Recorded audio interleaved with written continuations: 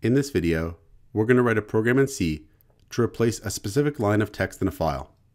So for example, if we have a file like this with 5 lines of text in it, the program should ask the user for the line number to replace. And maybe the user picks line number 3. The program should also ask the user for the replacement text.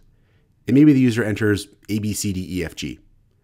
After the program is run, file.txt should be the same except for line 3. It should be replaced with the text A, B, C, D, E, F, G. So the way we're going to solve this problem is we're actually going to have our program create a temporary file. And we're going to write each line of the original file into that temporary file, except for the line number where the user wants to replace the text. For that line, we're going to write in the replacement text instead. Then we'll delete the original file, and we'll rename the temporary file to have the original file name. From the perspective of the user, the text in that file will have been replaced. So let's write the C program for this now. The first thing we'll do is include string.h. Because the string.h library includes several helpful functions for working with strings that we're going to use when writing our program. We'll also include stdbool.h, because this library will allow us to make a Boolean variable, which is going to be useful in our program as well. We're going to have to store the file name of the file to be opened, as well as the temporary file, in a character array. So we'll define a constant value for the size of those character arrays. We'll say number define, file name size, 1024. And 1024 characters should be plenty of space for any reasonable length file name. We're also going to have to store each line from the file into a character array. So we'll define a constant for that as well. We'll say number define, max line, 2048 characters. And that should be plenty of space for the characters for a specific line in a file. We could increase both of these, if need be, just by increasing these numbers. So we're going to need some file pointers, because we're going to want to open up the original file, as well as the temp file. So here we'll say file star file and star temp to create those file pointers. We're going to need character arrays to store the file name, as well as the temp file name. So here we'll say car file name size, and car temp underscore file name underscore size. We're also going to need a character array to store each line from the file that we're going to read in and write to that temporary file. We'll create a character array buffer to store those. We'll say car buffer, and it will have max line size. We're also going to have to store the actual replacement line that we're going to ask the user for. So we'll need a character array for that as well. We'll say car replace, and it'll have a max line size. We're also going to have to ask the user for the line number that we want to replace. And we're going to have to store that somewhere as well. So we'll make an int variable for that. We'll say int replace line is equal to 0. Now we can start asking the user for some of this information, like the original file name. So here we'll say printf file, and we'll prompt the user for the file. And then we'll say scanf %s, and we'll store the file name entered into the file name character array. Next, we're going to need the temporary file name.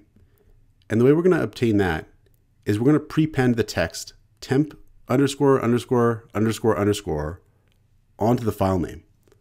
And we'll use these string functions to do that. So here we'll say strcpy temp file name temp underscore underscore underscore underscore. So this strcpy function, that's a string copy function that comes from the string.h library. And what we're doing is copying into this temp file name character array that as of now is blank, the text temp and then 4 underscores. And then we're going to concatenate on the original file name after this. So we'll say strcat temp underscore file name. And now we're using the string concatenation function that also comes with that string.h library. And we're appending on to this temp with the 4 underscores the original file name, basically putting this text here in front of the original file name as our temporary file name. There's other ways we could make temporary file names in C, but this should be sufficient for our purposes. Next, we'll ask the user for the line number to replace. So here we'll say printf replace line number to prompt the user for the value. And then we'll use a scanf with a %d and then and replace line to store the integer that's entered into the replace line variable. The next thing we're going to want to ask the user for is the actual replacement text. Before we do that, we're actually going to call the fflush function. So we'll say fflush stdin. So after using this scanf here, when the user enters an integer, there's technically going to be a new line character in the standard input stream. And what we want to do is flush that character out. Otherwise, our next function that's going to read in the replacement text is not going to work correctly.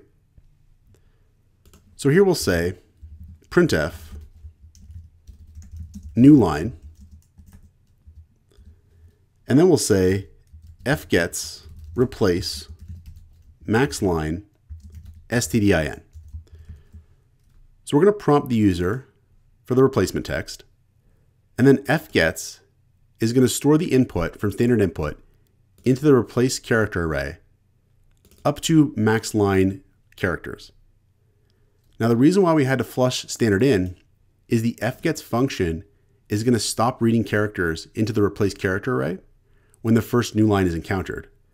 Because this scanf technically leaves a new line character in the standard input stream, fgets would actually do nothing really if we didn't flush standard input first. So next we'll open up the original file as well as the temporary file. Here we'll say file is equal to fopen file name r. And we're going to open up the original file for reading. And fopen is going to return a pointer to that file that we're going to store in a file. Here we'll say temp is equal to fopen temp underscore file name w. And here we're opening up the temporary file for writing because we're going to be writing into that file. And again, fopen is going to return the file pointer and it's going to be stored into temp. Now, if fopen can't open one of these files, it's going to return null. We actually want to check for that before we proceed because we can't really do anything if the files haven't opened correctly. So here we'll say if the file pointer is null or the temp pointer is null, then we'll have a printf informing the user. We'll say error opening files. And we're going to return 1. We're going to return 1 instead of returning 0 because returning 1 is actually a signal to the terminal here, to the shell, that something went wrong in the execution of our program.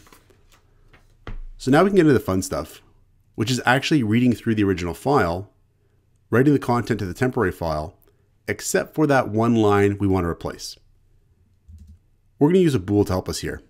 We'll say here bool keep reading is equal to true. And as long as this Boolean variable keep reading is true, we're going to keep reading from the file. We're going to need another variable to keep track of the current line number that we're reading, because we need to know when we've reached the line number that we want to replace in the file. So here we'll say int current line is equal to 1 to keep track of that. Now we'll make our loop to actually work through each line of the file. So here we'll say do, and we'll do this while keep reading is true. And what we'll do is read the next line of the file into that buffer character array. So we'll say fgets buffer max line file. So read up to max line number of characters from the next line in the file into buffer. And the way fgets works is that when we call it again and again, it's going to keep on reading the next line in the file each time. Now eventually we're going to reach the end of the file. At that point, we can check if we've reached the end of the file using the function feof.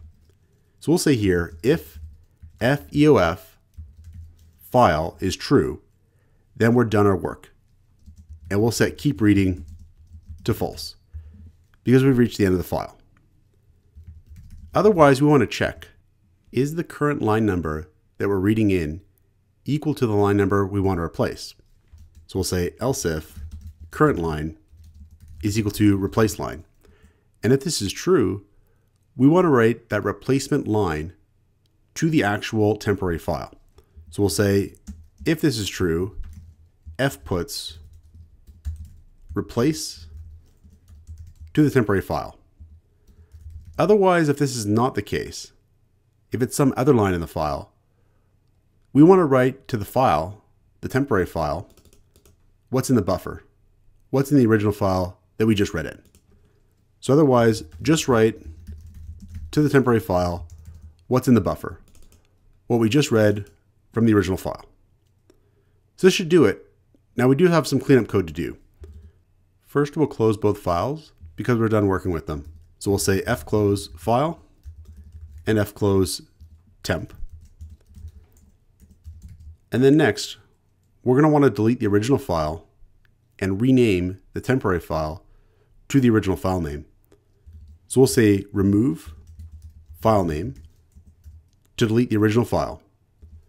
And then we'll say rename temp underscore file name, file name. So this should be it, except we've got to fix one really important bug first. So we said that current line was going to keep track of the current line number of the file that we're reading in, but we never increment it in this loop. So we've got to add that in. We'll say current underscore line plus plus, and we'll save it. And now this should do it. So we'll compile our program, and then we'll run it, and we'll enter file.txt. We'll say replace line number 3 with the text A, B, C, D, E, F, G. And if we check out file.txt after running our program, we'll see that A, B, C, D, E, F, G is in place of line 3. So this is how we can replace a specific line of text in a file with C. Check out portfoliocourses.com, where we'll help you build a portfolio that will impress employers, including courses to help you develop C programming projects.